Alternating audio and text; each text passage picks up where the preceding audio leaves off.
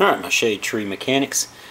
Today I've got a clutch fan on a 96 Mazda, which is really kind of a Ford in disguise. We call them Ford Rangers.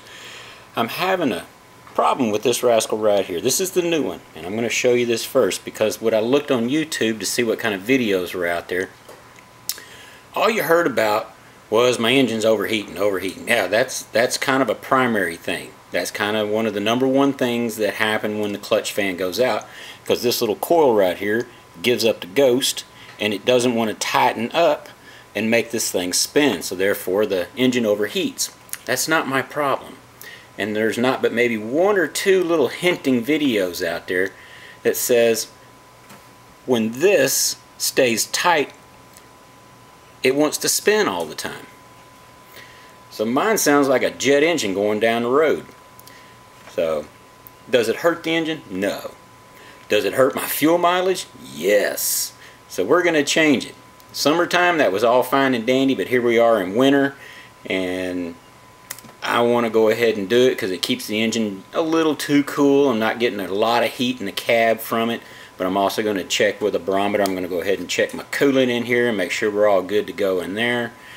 But I'm going to have to do this one in stages. There's a whole lot of stuff in the way, and I'm going to show you here. We got all this to kind of get out of my way. We have to take off the fan shroud. At the same time, we're removing all of this on the inside. I'll try and show you a few things of that, but what I want to show you right now, if this will work, is that you can see when I start to spin it, it wants to start to go. The one I have in there right now, when you grab it, it's turn and turn, and it won't let go. It should turn really easy. When you start your engine up, you're going to hear this whoo from it. It's a real loud wind noise. That's normal. And then a few seconds later, you should hear it come down. And then you shouldn't hear it at all. And when you look down in here, where your fan is, you should see it barely turn. You can see it's hard to turn, so I know it's stuck. But it should come down. You shouldn't hear this thing until your thermostat tells the sensor that it's going up to a roughly, let's say 190 degrees is what this one is. Then the fan comes on. You'll hear that big whoosh of air come on. And then it'll run for 2 or 3 minutes. Some of them run longer. It just depends on the model. Until it brings the coolant down to the optimal temperature again. And then the fan should slowly disengage and you shouldn't hear it. On a good day like winter, man, that thing shouldn't come on, but every once in a while, because you're going to have enough cold air being forced through the radiator to keep that coolant down. Mine, on the other hand, is running like a screaming demon. I'll show you this in stages. So I'm going to start removing a few things. I'm going to start with my air intake pipe and then go from there. Alright, we've loosened off this screw and this one right here, and this is going to be a little difficult sometimes to get off, but just keep giving her a little wiggle. If you have any sensors connected here and hoses, you can unhook those before you get this too far. You don't want to snap anything off.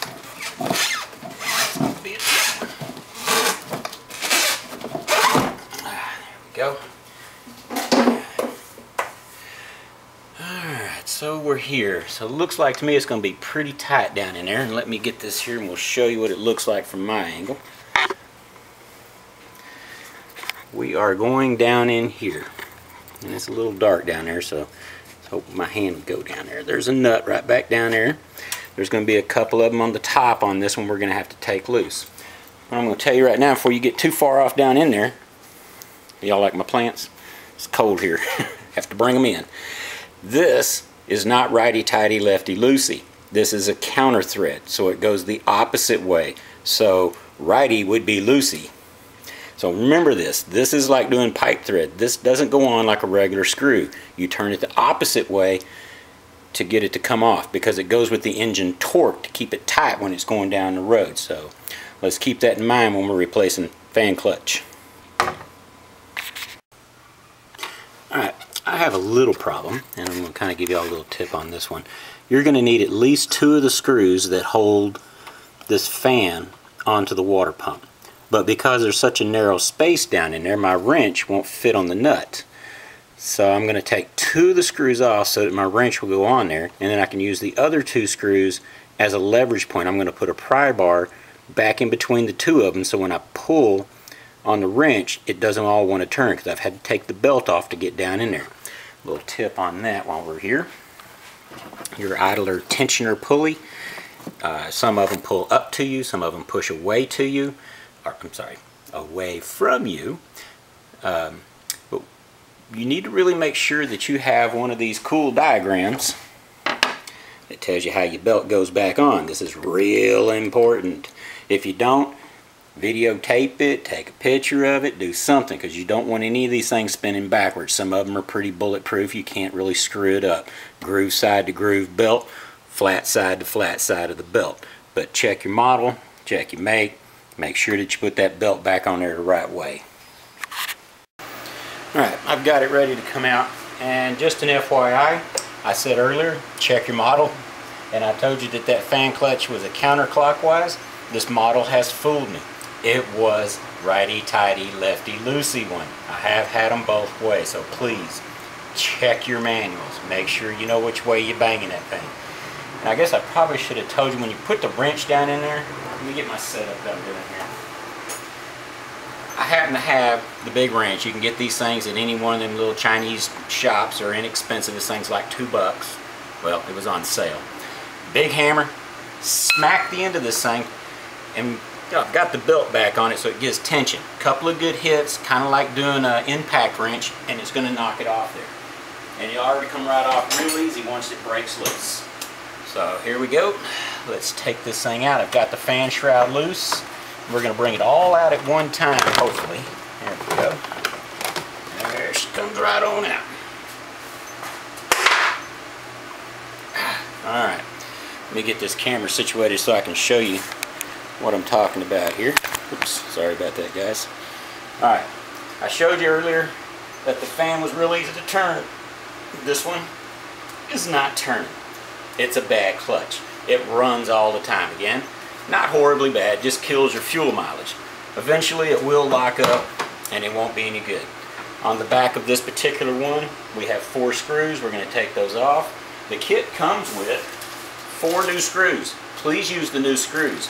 Old ones are okay if you lose one, but these are old screws. Let's put new ones on, just to be safe. Alright, so I'm going to begin putting it back together and putting it on, and I'll get back with you. Alright, I'm putting the fan back on the clutch. Now I want to point this out, because if you're new to all of this, these screws are going into a piece of aluminum. How tight should they be? Everything has a torque spec. You want to look it up? Look it up. It's not going to be much. It'll probably be in Newton meters. But a good deal is once you got it to a certain point, just kind of give it a good snug, and don't pull too hard. You know, so I'm just using 2 fingers and my thumb against the blade, and I'm just kind of giving it a good pull. That's all it needs. And there you'll hear maybe sometimes a little creak. You don't want to go much further, because we strip that out. Then we're going to have to learn how to use a threader, and you really don't want to have to go to that to do this. So here we go. Let me get the fan shroud. Trying to slip all this back down in there just the way we took it out. It's got a couple of little ears I'm going to have to hit when I'm down there. So what I want to do, I want to see if I can pre-thread this just a tiny bit, and then I'll mess with the fan shroud. Okay, there we go. A little tight on these little cards. Make it.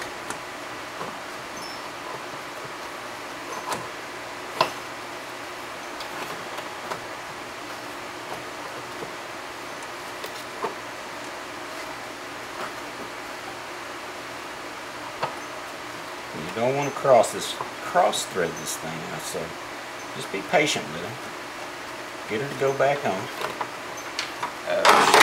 Sorry about that. Just going to give me a little bit of a fit. See if I can get my hand down here and give it a twist.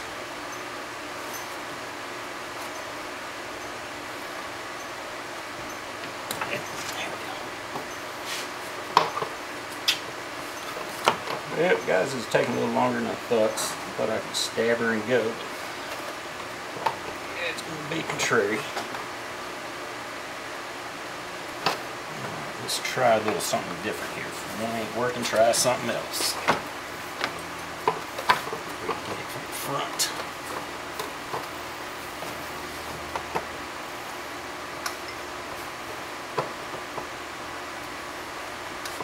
And please be patient. You see, I'm being patient with it.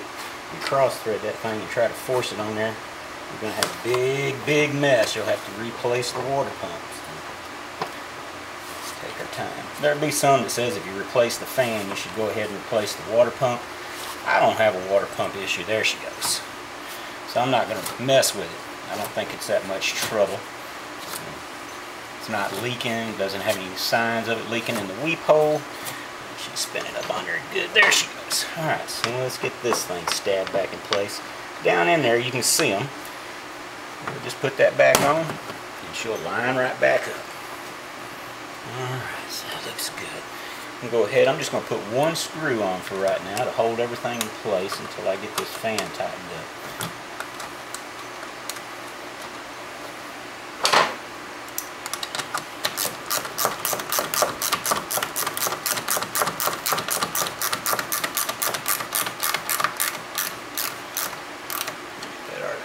Place until I get ready.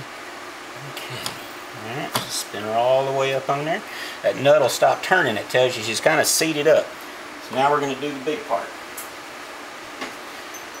Alright. I'm going to try and not knock over the camera during this process, so if it does, my apologies, but this is how we're going to make it stay. Okay. Just be real careful in this. You're going to get it on there the best you can because it's a little tight down in there. And you're going to give it a smack. Again, we're doing like an impact thing. How do I know when I got it on there tight enough? This is all by feeling. I've been doing this for a long time, so I'm going to kind of give it a couple of good smacks, and I'm going to kind of back it off a little bit, see if it's getting tighter. What I'm going to do is I'm turning this nut so it's turning the engine, so I know I'm getting tight. Give it a couple more good whacks. And try not to break anything. That'd be running backwards. So, oh yeah, she's getting nice and tight. So let's give her a couple more, just to be on the safe side. So what'll happen is that engine is spinning and stuff. Hopefully it'll help it tighten up. But if you need to do a wedge, you take a big screwdriver and you can stick it in between one of the screws down here. Turn this until it tightens up, and then you can. And that should give her what she needs. Alright. I got to put a couple of screws back in the fan deal down there. And then I'll button everything back up and we'll fire it up and see how she's running. Alright. I've got all my stuff put back on. Got my air intake back on. Got my belt on. And touch one little basic here. Make sure that when you put these belts back on, that these grooves in this belt line up with the grooves on the pulleys. If you don't, you're going to eat a $50 belt. Let's not do that. Let's make sure they line up nice. Everything's good and tight. Smooth sides are all down and good. And this is the little thing you can check your antifreeze with if you don't think it's quite right. You should change this stuff between 1 and 2 years. I do it about every 2 because I don't drive this thing that hard. What you do is you stick it down inside here, and there's little balls that are going to float. And you're going to pull up some of that fluid. Yeah, there you go. You want to see them float. And on here, I hope y'all can see this. Let me see. Now, let's get it over here. See if I can sling it all over the place. You see the little balls. And this one is floating up. It says that it should be good down to about -40. That's really good. You do want to do a 50-50 mix on this stuff. If you get too much water, it wants to overheat. If you get too much coolant, your heater's not going to work in the winter time. So it's kind of a delicate balance. You can do a 50-50. If you're more summer driving, I'd probably run it a little heavier, put more antifreeze than water. It kind of helps the engine stay lubed a little bit and kind of keeps everything nice and smooth. But the rule is 50-50. So mine looks good. I'm not too worried about it. Color looks good. There's nothing weird floating in it. And while we're here, let's talk a little bit about MAP sensor. There's lots of YouTube videos out there on the MAP sensors. Make sure everything's okay with that. You know, I think the next time I swing by the auto parts place, I want to get me a new cap. I'm going to show you why. In here, this groove has become really deep, and down inside the main seat has become really deep. This spring in here is what I'm really worried about, because this is what opens and closes so that you get your overflow out if the radiator is overheating a little bit or it fluctuates. So that's why we have a reservoir over there, so it doesn't blow it out all over the ground. But it's a little, you know, yeah, it's a little stiff. So I'm going to say this cap's probably been on here for a long time. So I'm going to buy me another one. They probably run about $5 to $10 down at the auto part place. So I'll get me one of those. But I want to tell you a little bit about the map sensors. There's lots and lots of videos out there on the map sensors. Everybody wants to do one on those. I'm going to do one too. Air filter. This is where all the stuff gets trapped, keeps it from coming over into your engine and ruining it. But there's like these microparticles and carbon in the air, comes across, hits the map sensor. It's got like a little element down in there, and I'm not going to take this one out because again, you can look on YouTube. There's umpteen different kinds of these things. But the principle is, let's clean this thing. You need to do it about once a year. If you're in a really dusty environment, like some people I know in West Texas, man, they clean theirs a couple of times a year. It helps with the fuel mileage. This is talking to everything else, because this is what's telling it. It's a mass air sensor. That's why they call it the map. And it's telling it what air is traveling all the way around and going into the horn. Then you've got all your throttle position and your TPSs and everything over there is all kind of related. But you need to clean this, and it's a very particular cleaner. It's this one right here. And don't use anything else. You're going to hear them say that on the YouTube as well. Reason being, if you clean that element off, there's a film on it. And if you clean that off, then it's not going to work right at all, and you're back to might as well left it dirty. But need to take it out and just give it a little cleaning. Mine has 2 little screws on it, and I have these awful little, let's see if we can get a good shot on it. They call them male torque bits, so you'll need a female torque bit to undo that. I hate these things, but that's the way they try to keep you from working on things. Make sure you unplug it before you take this off, and when you're taking it out, be real gentle. You break that element, you're going to have to go buy one of these, and the last time I bought one, it was $60. So, you know, be careful. Just take the map stuff, clean it real good, let it dry, clean it again, let it dry. It takes about 10-15 minutes. You'll hear people tell you let it set for 30. You know, a good warm day, do it in the summertime. And just clean that real good. That will help keep your fuel mileage up as well, because it's telling it how much air is coming in and how much air it needs and how much fuel it needs and where everything's supposed to be. So just clean that thing, but don't use anything but this. This is all you ever use to clean the map sensor, and I don't think they stress that enough. So guys, I'm going to fire it up here in a minute, and we'll see how she sounds. Alright, I probably should have started it before I changed the fan clutch, but you'll hear the same kind of sounds going on, but you just won't hear that big whoosh of air constantly. So I'm going to start it. Hopefully the camera won't fall over. I kind of get you positioned here so you can see that fan. And we'll, how does that look to you guys? Alright, I'm going to start it. Hopefully you don't fall over.